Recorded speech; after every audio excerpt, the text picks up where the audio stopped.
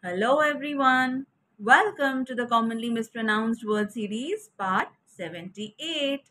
The first word for today is cinnamon is cinnamon.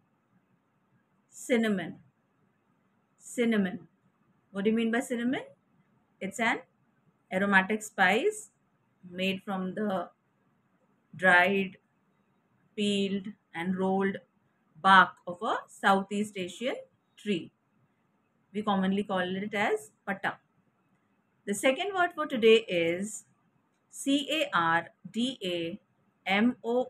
is cardamom. Cardamom. Cardamom. What do you mean by cardamom? It's an aromatic seeds that belong to the ginger family.